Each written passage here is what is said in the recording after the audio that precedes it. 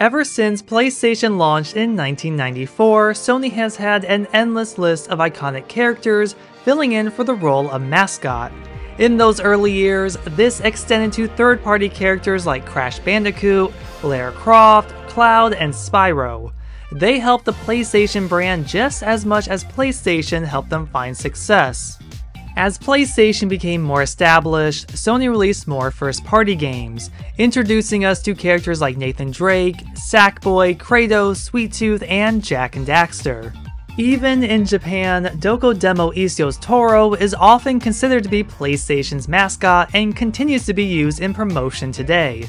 So while Nintendo has Mario, Xbox you could say has Master Chief, PlayStation has never had the need for a mascot.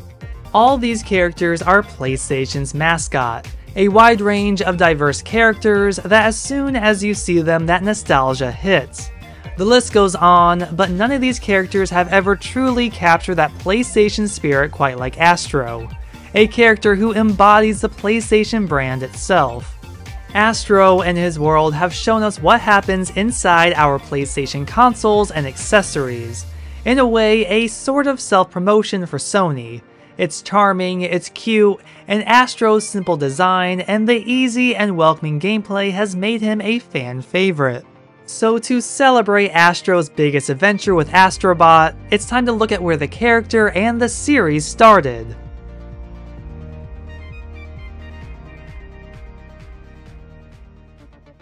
This takes us all the way back to 2013 and the launch of the PlayStation 4.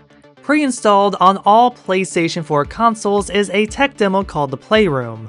It was developed by a team within Japan's studio called Team Asobi, with assistance by Firesprite who collaborated on the visuals. The Playroom was designed to showcase the features of the DualShock 4 and the PlayStation camera, using augmented reality to do so.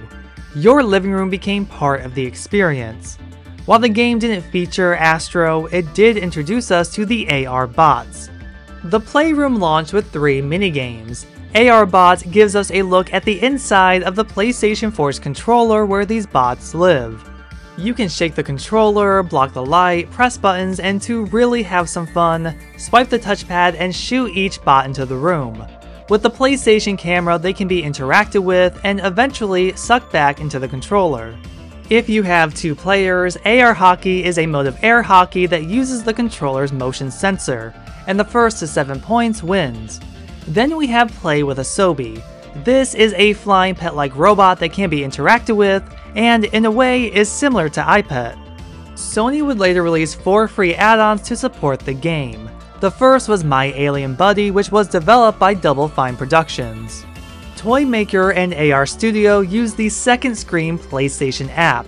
Toy Maker turned 2D drawings into 3D toys for the AR bots to play with, while AR Studio was built for aspiring streamers to make their own talk show. However, by far the best is Ninja Bots. Up to 4 players can join in to avoid traps and shoot shurikens. Sony really should have made this into its own game because it's just that fun. Moving ahead to 2016, Sony would release the PlayStation VR, and with that, they released a free follow-up game called the Playroom VR. Japan Studio, Team Asobi, and Firesprite once again collaborated for this collection of 5 minigames, plus 1 additional DLC later added.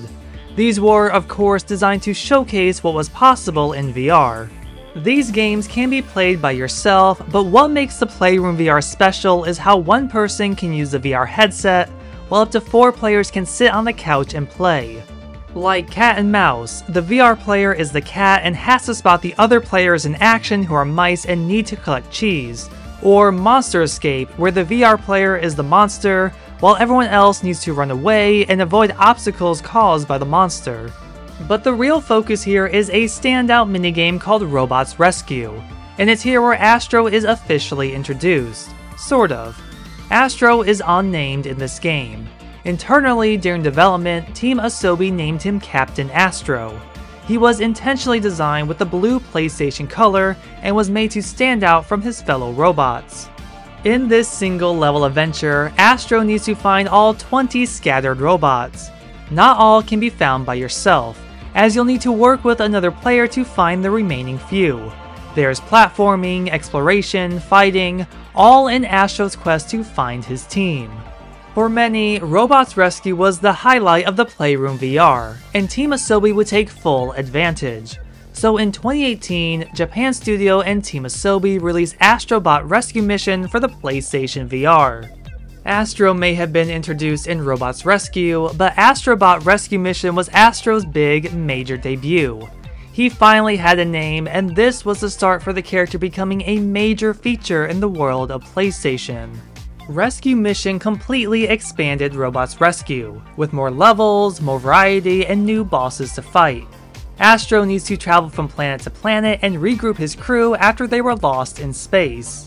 Every level has a number of robots to discover, with the goal being to find every single robot out there.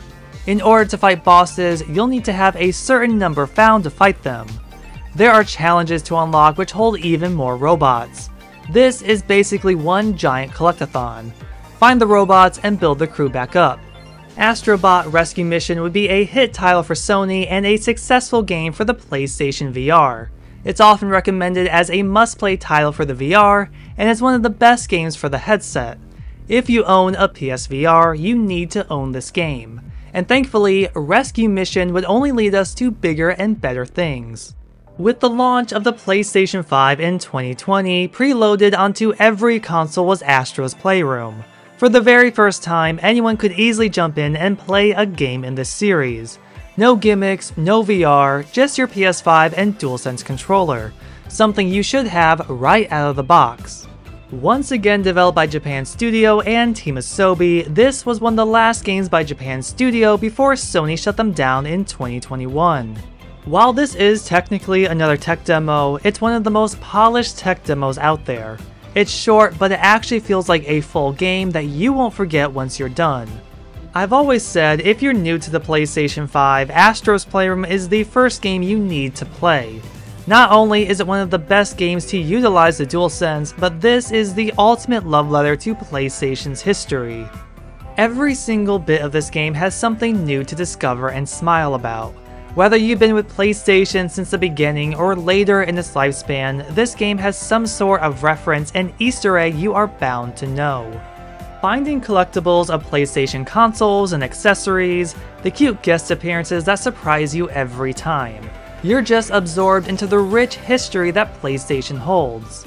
Astro's Playroom shows us what goes on in our PlayStation 5.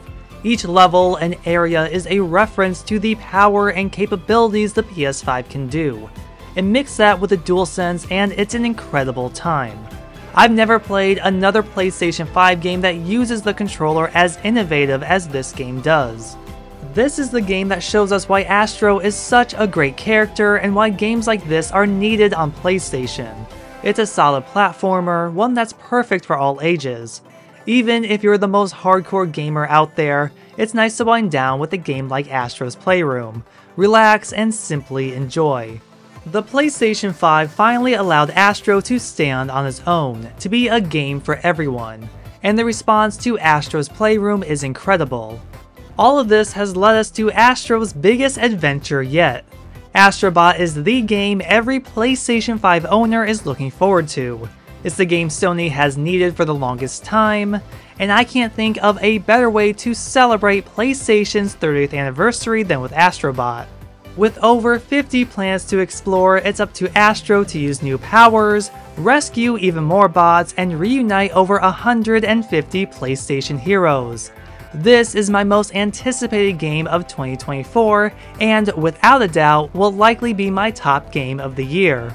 It's pretty incredible to see how far this series has come. From a simple tech demo to Astro's VR introduction, to wider popularity with Astro's Playroom. Sony has even capitalized on Astro with merchandise and appearances in Fall Guys and Sackboy: A Big Adventure. It's safe to say that Astro has become one of PlayStation's greatest icons.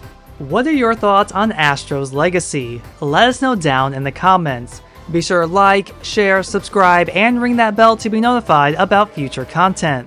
Thank you for watching, and I'll see you in the next video.